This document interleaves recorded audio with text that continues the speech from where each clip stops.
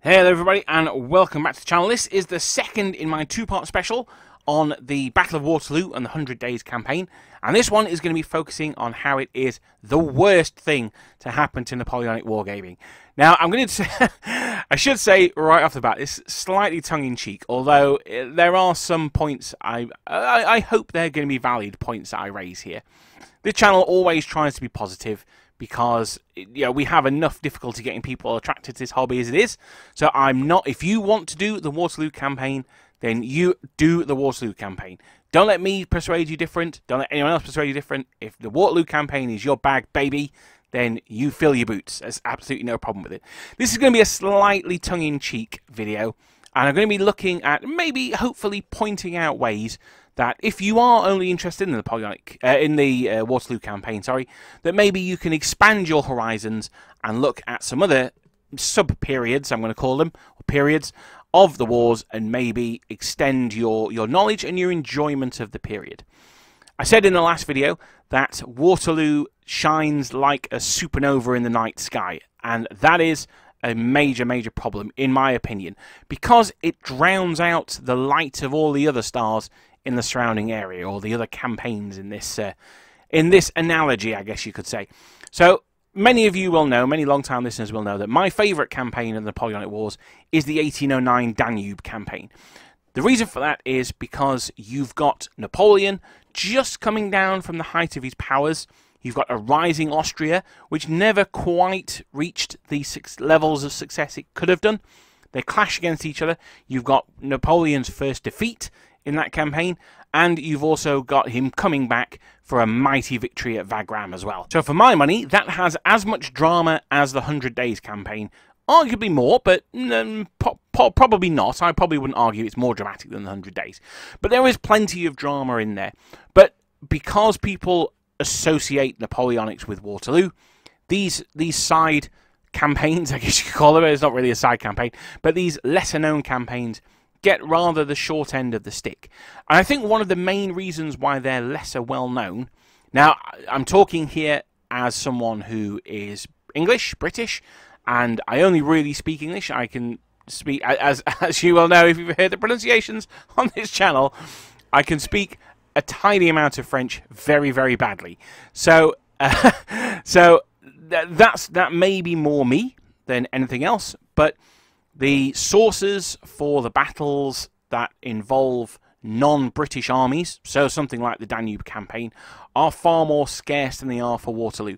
I could probably find more books on a single aspect of the Battle of Waterloo in English than I can on the entire Danube campaign. So it could be, and this is something that I'd be really interested to hear from my European or foreign-speaking listeners, do you have this problem in your countries as well? Does Waterloo really outshine all of the, and I'm going to use this term in inverted commas, all the local campaigns that happened? Or is it just because I'm Anglo, is it just because of my Anglo-centric worldview? That'd be really interesting to hear. I do hope that there are more foreign language books about their respective campaigns. Speaking of Napoleon coming down off his peak, that's another problem I have with the Battle of Waterloo. Napoleon is pretty poor by that stage of his career. And not only is Napoleon pretty poor, Ney is absolutely dreadful. On a recent live stream, someone asked me what happened with Ney at the Battle of Waterloo, and I said then, and I do maintain, I actually think his experience in Russia broke him. I think mentally he wasn't the man who he was in 1805, or maybe even 1809, or certainly 1811.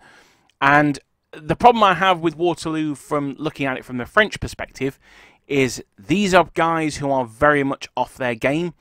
If all you knew about if all you knew about Napoleon was the Battle of Waterloo, you'd be like, well, what's all the fuss about? He lost, he did some stupid moves, and he got beat by the Duke of Wellington and the Prussians, of course. Let's not forget the Prussians.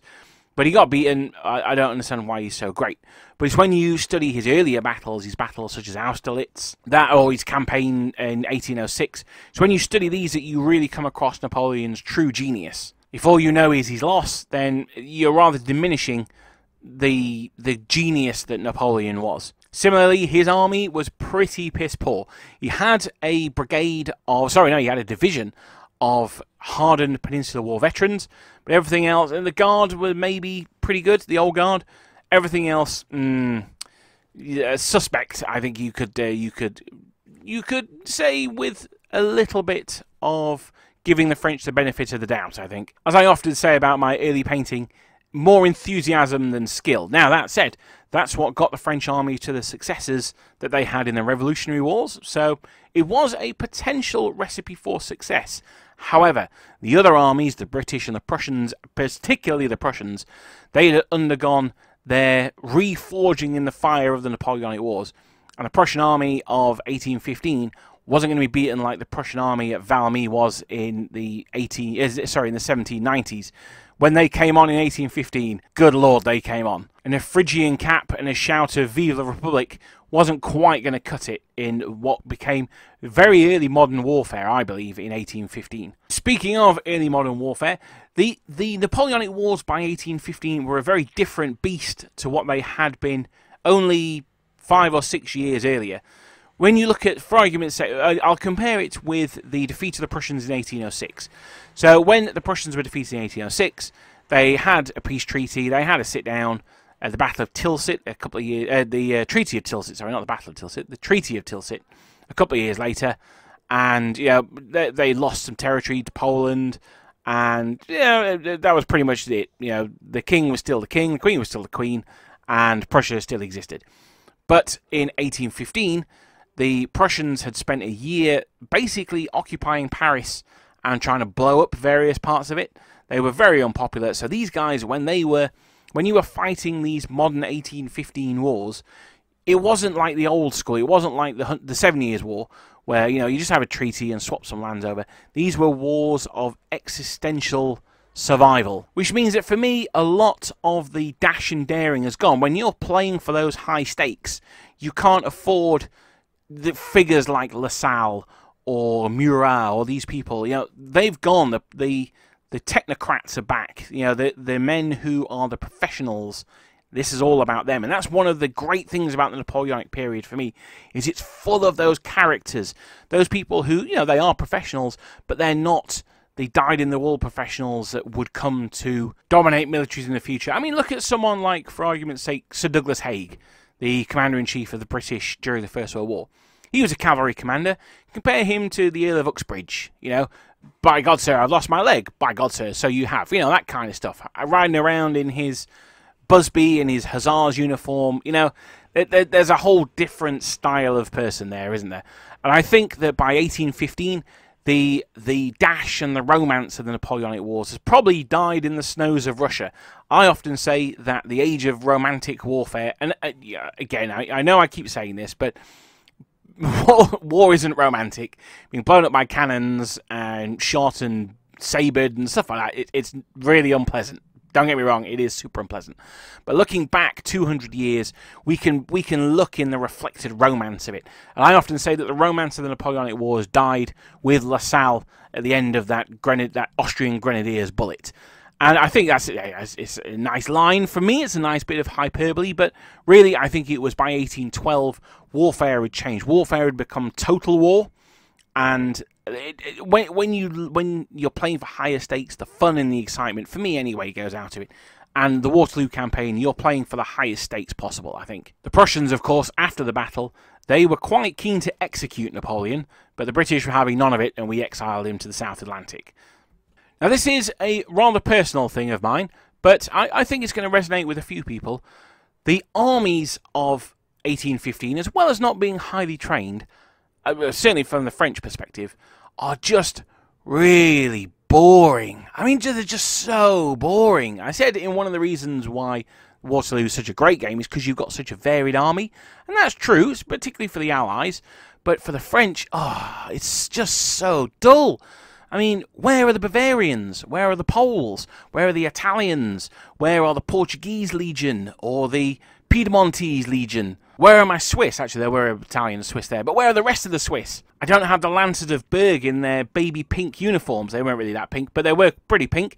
Or where are my Saxon Garde de Corps? Instead, I've got, let's paint some French. Oh, cool. Okay, what are you going to paint after your French? Oh, I'm going to paint some more French. All right, okay. And after you've done them, yeah, I think I might paint up some French. I mean, that's so boring. Get some Italians in there. Get some Swiss.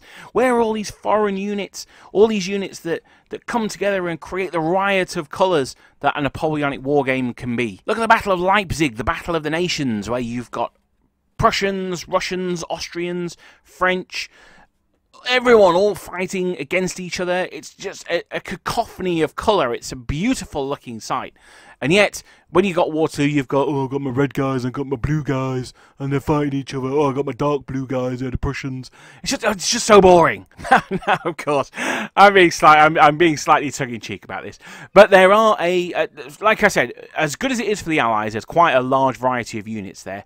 For the French, less so. And I think it's one of those things where a French player is more likely, I think, to expand out of the Waterloo campaign. Because, you know, he's going to be like, look, I'm sick of painting bloody Frenchmen. I'm sick of painting dark blue and white. I want to paint something else.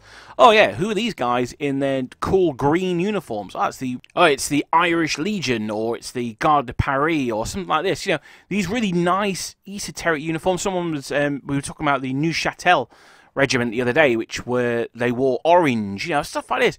You've got all this really nice, wide variety of units out there for the French player, which you don't really get at Waterloo. And similarly for the Allies as well. There's a lot of really cool units out there that just aren't at the 100 Days campaign. I mean, if you've got an Austrian or a Russian army, they're completely out of the 100 Days campaign. So even before we go into them, although I should say, and it's something that I missed off in the good things about the 100 Days campaign, is the British do have the Household Cavalry. Now, the Household Cavalry are very cool.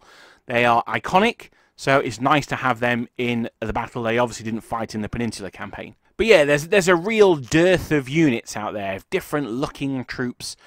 There's no Confederation of the Rhine. I mean, well, there's Nassau fighting for the British.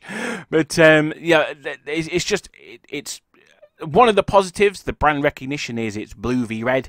One of the negatives is it's just blue versus just red. Now, I know there's obviously more to it than that, but we're talking basic 50,000 feet views here. The other thing as well with the brand recognition of Waterloo is because people associate that with Napoleonic Wargaming, every Napoleonic Wargame to the uninitiated becomes, oh, is that Waterloo? You know, well, no, because these are all Russians, so it's obviously not Waterloo. But, you know, they don't know because they've never heard of the Battle of Smolensk or the Battle of the Berezina or something like that, which is fair enough. You know, the average person isn't going to know that much about Napoleonic warfare. They probably do know about Waterloo, though, or they know that there was a Battle of Waterloo. They may not necessarily know who was there or what it was, but that's their touchstone, their reference point to the Napoleonic period. So again, let's say, for instance, you were putting on a battle at the Royal Armouries in Leeds, and a punter who's not a wargamer came along and said, oh, you know, what are you doing? And you say, oh, I'm refighting a battle of Napoleon.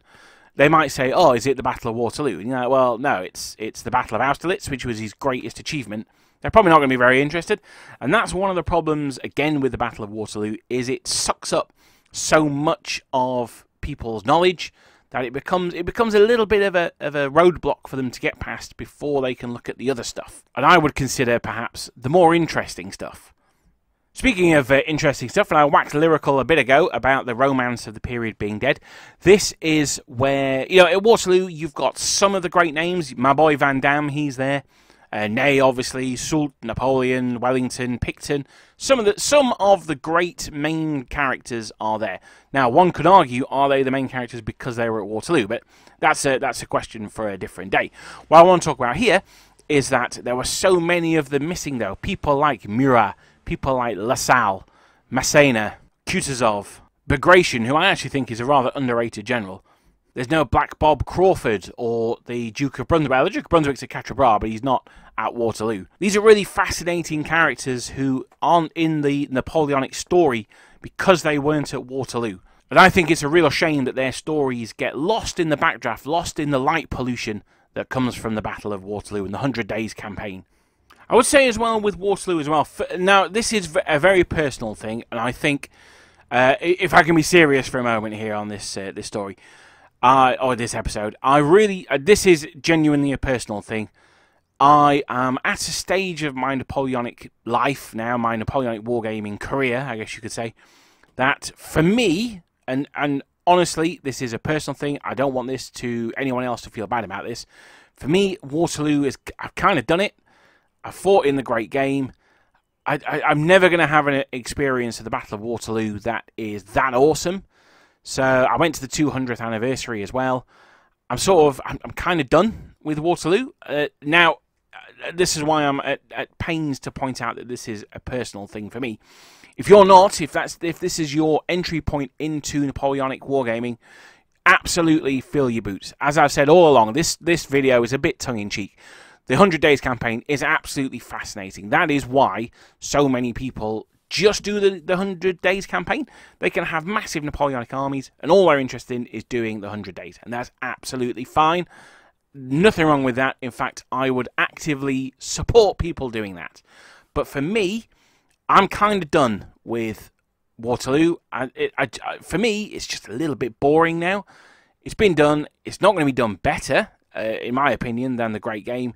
So let's look at doing something else. One thing I would love to do, there's been a lot of talk of a sequel. I'm not sure Tony can... I'm not sure you could quite handle it. And that's no criticism of him. He put in a hell of a lot of effort to get the other one done. But I'd love to see the Battle of Leipzig. I'd love to see something a little bit different. But I understand for people, Waterloo it's like I said earlier on, it's a touchstone for them. And there's absolutely nothing wrong with that. The 100 Days are very interesting. But for me personally, it's been kind of done. Now, I said in the first part of this video, why the 100 Days campaign is great, that the armies are achievable. You can collect the whole Anglo-Dutch army, because I know someone who has, and it's amazing. So you can do it. Don't get me wrong, you can. However, it's a big old army. It's a big old battle, to be fair. You look at... I mean, so we're looking at doing Linney, as an example. And we're already thinking, well, we may have to push it off to next year, because we just don't have the figures for it. We need a lot of Prussians, we need a lot of French. The 100 Days campaign, after all, is a big old... I mean, they're big armies. They're not the biggest armies. They're not the 1812 invasion of Russia size army, but they're not small either. So they represent a good ambition to get to, but they're not great. If you want to say, right, I want to do the Battle of Waterloo, that's going to be my first war game, you're going to be waiting 50 years before you even ever play a game. Whereas if you went for some of the smaller campaigns, if you were interested in the British, if you said, right, I want to do the Battle of Fuentes Donero, it's like a core aside, slightly, well, less for the British, the ones who were actually engaged on day one, or you could even do day 3, which was day 2, you know, of the fighting, where you only need one division of British and a load of French cavalry. So you've got some smaller battles there that you can really get your teeth into straight away. I mean, the Battle of Albura will be a brilliant example. What would have happened if it was Duke of Wellington who was in command at Albura? What would have happened if the French had been more aggressive with their infantry? That kind of thing. So you can do those what-ifs that you get at the 100 Days, but you can do them on a smaller scale, and that makes it more achievable early on. I also spoke earlier about how great the Battle of Waterloo is because of the number of books that have been written on it, and unfortunately, that becomes a large problem because success breeds success, doesn't it? So if you write a book and you want to set it in the Napoleonic Wars, oh, well, you know, my character, he fought in the Napoleonic Wars, he fought in a battle. Okay, well, which battle did he fight in? I mean, you're not going to say, oh, he fought at the Battle of Tiddly Plonk in 1804. That was fought between, you know, this skirmish. You're not going to wait. You're going to be like, yeah, he fought Waterloo. It's got an almost mythic quality to it. Even at the time, you got a Waterloo medal. Now, they did give them Peninsular War medals with clasps, but they did also give them a specific Waterloo medal, as opposed to just a campaign one. So even at the time, it was considered something rather special. And I think, you know, looking back on it now, it's got that brand recognition. You can set something straight away in 1815, and people know, you know, roughly in their mind, they kind of know what's going on. And finally, and this, I think I'm going to save the most important one for last. I did it in the first part, so I'm going to save it here as well. The problem I have with Wargaming, the 100 Days campaign, is that it's all just a little bit pointless. Now, you could say to yourself, well, you know, I'm going to rewrite history. Wellington is going to be defeated at the Battle of Waterloo. Napoleon's going to march on to Brussels. Fantastic. 2 weeks later, the Russian army is going to descend on Napoleon. That's going to be the end of Napoleon. So ultimately, you can say, oh yeah, you know, I've made this earth-shattering difference. Napoleon has won the Battle of Waterloo. All it would mean is that a few weeks later, he'd fight the Russians, and there is absolutely no doubt in my mind whatsoever that the Russians would have absolutely wiped the floor with him. They had him vastly outnumbered. They were a lot more experienced than the Army of the North. The commanders were at the top of their game. I just can't see any world in which the French army of 1815 would have beaten the Russian army of 1815. And we've not even gone on to the massive manpower of the Austrian army as well. So realistically, you can say, yeah, you know, we've created this great change in history, but I'm not sure it would have made a huge amount of difference. Napoleon probably would have made peace overtures to the Allies, but I can't imagine the Tsar really accepting those. I think it would have been a fairly swift end to it. May have been the 200 days campaign. Although, having said that, at least if that happened and you've got a Russian army, you'd be able to get involved. So I suppose there's that bonus as well. And that's it. Thank you very much for listening. Now, I should say that this is a very positive channel, and this video has been done tongue-in-cheek, especially my mid-video rant. It's all tongue-in-cheek. I absolutely love the 100 Days campaign. As you know, I recently took part in the Battle of Quatre Bras, large game. That's the second time I've done that. I've played the great game. So I am well versed in the 100 Days campaign. And the next one, it was my proposal that we do the Battle of Ligny, just to follow on from Quatre Bras. So I'm not in any way down on the 100 Days campaign. But I hope people out there look at the different campaigns and look beyond Waterloo and see that there are other interesting battles and other interesting campaigns out there with more interesting troops, more interesting characters, and just more drama. I say more drama, probably not more drama than the Waterloo campaign. It's pretty dramatic, but different levels of drama going through. That's all I'm asking, really. Is nothing wrong with the 100 Days campaign, but there are other campaigns available, shall we say. Please leave your comments down below about why the Battle of Waterloo and the 100 Days as a wargame sucks. But, joking aside, please be positive. Remember, there are going to be people who all they know about the Napoleonic Wars is the Battle of Waterloo, and that's absolutely fine. That's fantastic. I'd much rather we had people who wanted to play the Battle of Waterloo or the 100 Days campaign and felt supported in that than people who just felt that they weren't allowed to play that and so just never got into the hobby at all. So tell me in the comments why the Battle of Waterloo sucks, but please be positive. Let's have it all tongue-in-cheek. Let's enjoy the different aspects of Napoleonic Wargaming, and I'll see you guys next time.